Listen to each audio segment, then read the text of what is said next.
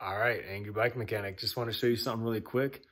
So this is just one of the shorts about bleeding Shimano brakes. I'm not going to show you how to do it. I'm going to show you why to do it and how I do it as maybe an overview.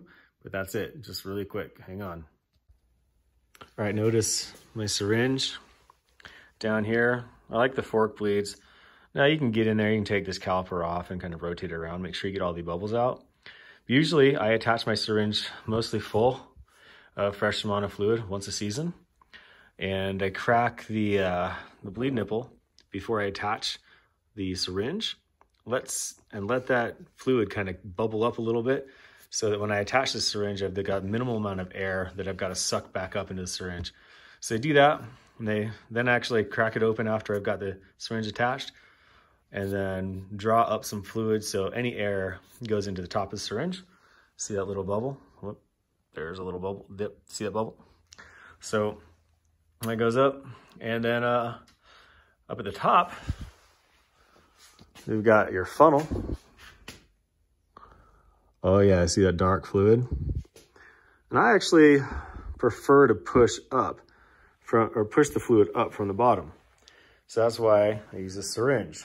Push the fluid from the bottom, pushes all this nasty stuff up into the funnel.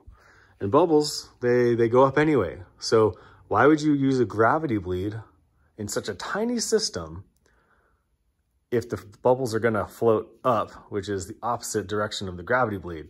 So push it up. And as you do that, wiggle stuff. Move the line, pump the lever, and get some of that fluid out. Notice the difference in color. Pink, clear, translucent pink. Line, nasty, nasty gray. That gray is actually a result of pressure and heat. Two things that the brake is exposed to. The exclusive two things that the brake is supposed to do is deal with pressure and heat. So this is why we bleed it.